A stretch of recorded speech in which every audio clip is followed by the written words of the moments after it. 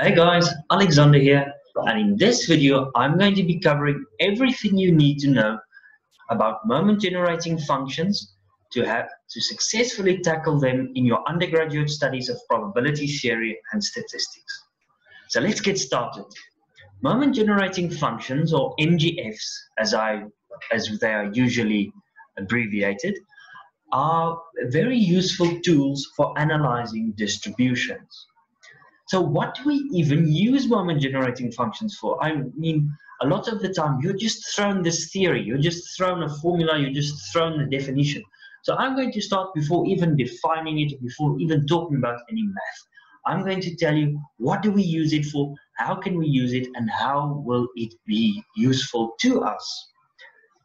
So firstly, MGFs can be used to calculate the moments of a distribution. I mean, it's in the name, moment generating function.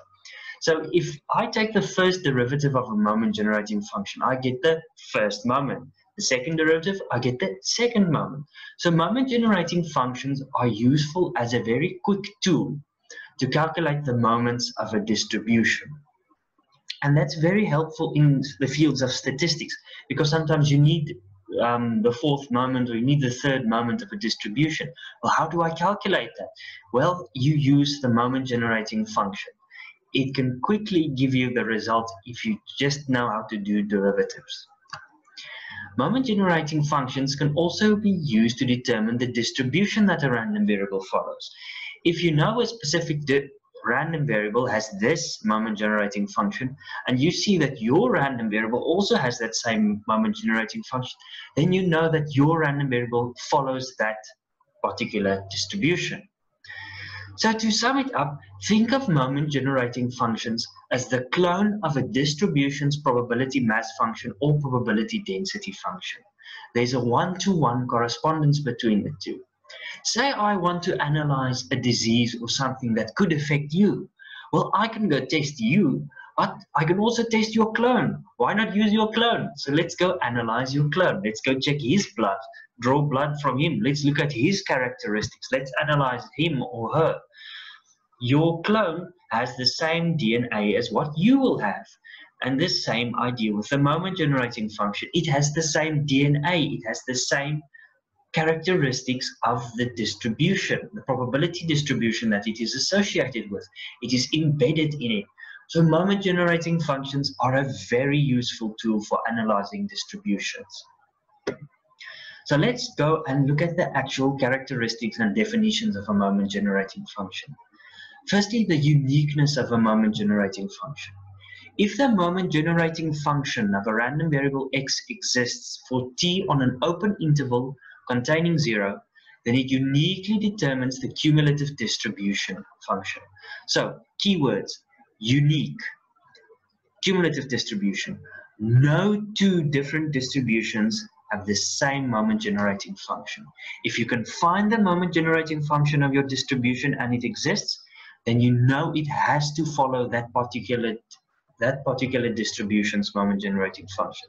If you go and look at another random variable and its moment generating function is the same as a known distribution, then you know it has to follow that distribution. So let's get to the actual definition. The definition of a moment generating function is usually denoted as phi x of t, which is the expected value of e to the tx. And note as well that some people in some textbooks refer to it as mx of t. M of t or phi of t, it doesn't really matter, as long as you use this as the definition. This will always be the definition of a moment generating function. So let's look at the discrete case. For a discrete case, we know the expected value of e to the tx is the summation of all the values that x can take of e to the tx times the probability mass function, the PMF of the distribution. So it's e to the tx times the PMF. For the continuous case, it's very similar. We integrate over all the real numbers of e to the tx times the PDF, the probability density function, dx, of course. So the definition is very simple. It's the summation of e to the tx times the PMF for the discrete case, or it's the integration of e to the tx times the PDF for the continuous case. So, to use the moment generating function to get the nth order moment, we must note that the order of the derivatives of the moment generating function, so order of the derivatives of the moment generating function of a random variable, correspond to the same order of the moments when we set t equal to 0. So the first derivative, phi x, evaluated at 0, is always going to be the expected value of x. The second derivative is always going to be the expected value of x squared. So we've already derived in the previous videos covering continuous and discrete distributions the shortcut formula for the variance. So let me quote it for you in terms of moment generating functions as well. The variance of x is equal to the expected value of x squared, which is the second derivative of the moment generating function evaluated at t equals 0. And then we subtract from it the square of the first derivative of the moment generating function evaluated at t equals 0. So that's how we use the moment generating function to calculate the order of the moments. If you have the nth order derivative of the moment generating function, that corresponds to the nth order moment of your random variable or your distribution. So let's look at some very important tricks and results of the moment generating function. The moment generating function of the sum. This is very important and very useful for deriving the moment generating functions of many distributions. And in particular, I will highlight that they are used for the binomial,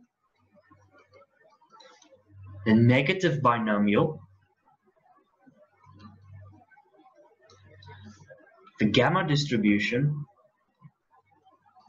and the chi-square. You will see me use these results for deriving the moment generating functions of all of these distributions. As long as we have a sum of independent random variables, we can use the moment generating function of the sum. And I will cover its proof over here for you. So the first one is a very simple example. If x and y are independent random variables, then the moment generating function of the sum of x and y is equal to the product of the individual moment generating functions of x and y. So let's actually go and use the definition of the moment generating function and derive this result. So the expected value of e to the t times x plus y is equal to the expected value of e to the tx plus ty. And this can be written as expected value of e to the tx times e to the ty. And since x and y are independent, we can write this as the products of the individual expectations. And we can only do this if they are independent. Okay, remember that. If they are independent, you can write the expected value of the product as the product of the individual expectations. Okay, so this is just phi x of t, and this is phi y of t. So as simple as that. That's how we show that if x and y are independent, then the moment generating function of their sum is simply equal to the product of their individual moment generating functions. If we have n random variables that are all independent, they have to be independent, then the moment generating function of the sum of these n random variables is equal to the product of the individual moment generating functions. Well, how do we prove this? If we just show that we have the expected value of e to the t times x1 plus x2 plus all the way up to xn, then this is going to be equal to the expected value of e to the t x1 plus t x2 all the way up to the xn. Okay? And this is going to be equal to what we showed over here. Since each of these are independent random variables, it's equal to the expected value of e to the t x1 times the expected value of e to the tx2 all the way up to e to the txn, the expected value of e to the txn, which is equal to the products of each of these individual moment generating functions. As simple as that. And this is a very crucial result. Remember this result. It is very helpful for these distributions, the binomial, the negative binomial, the gamma, and the chi-square distribution. You can use this result to derive each one of these moment generating functions if you have knowledge of what their constituent distributions as moment generating functions are. So this is very helpful. This result is extremely helpful to you. I recommend that you memorize it or write it down, stick it up against your wall, because you will use this result somewhere throughout your studies of statistics. I can almost guarantee it if you ever have to deal with moment generating functions. And lastly, if we are dealing with moment generating functions with some constants, well, if we let a and b both be constants, and if we are given that the moment generating function of a random variable x is phi x of t, then what is the moment generating function of a times x plus b in terms of the moment generating function of x? So phi of ax plus b with a function in t is equal to e to the bt times phi of x of at. Well, I'll prove it to you as well. By definition, the moment generating function is equal to the expected value of e to the t times ax plus b, which is equal to the expected value of e to the at times x plus bt. Note that bt is a constant with respect to the random variable x. That's non-stochastic, it's non-random. So we can bring that outside, we can factor it out. So it's e to the bt times the expected value of e to the at times x. If we see this at is also just a constant, it's a constant times t. So we can think of it as our mu t.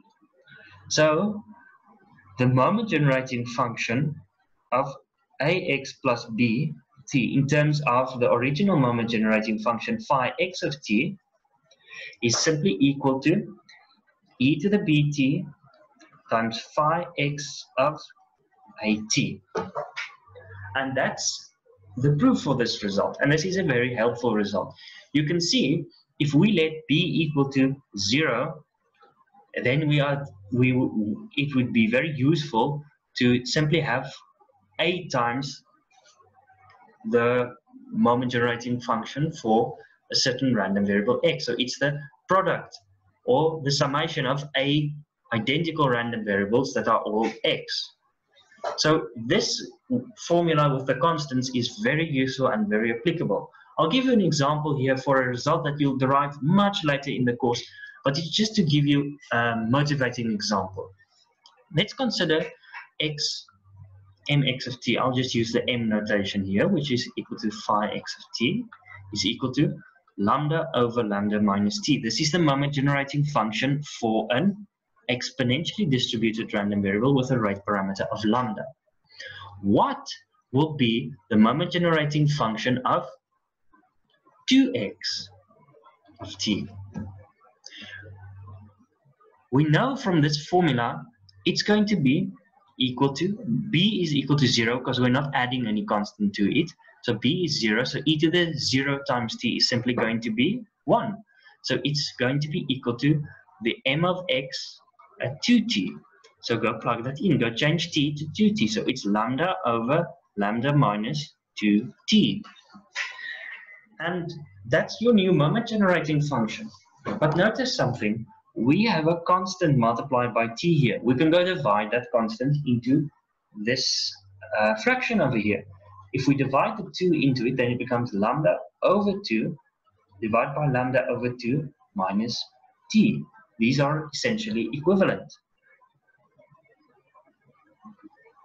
So what we see from this is that this 2x is then it's still an exponential, because we still have this as our rate parameter. We still have a rate parameter that is of a form, but we're now going to have an exponentially distributed random variable with a rate parameter of lambda over 2.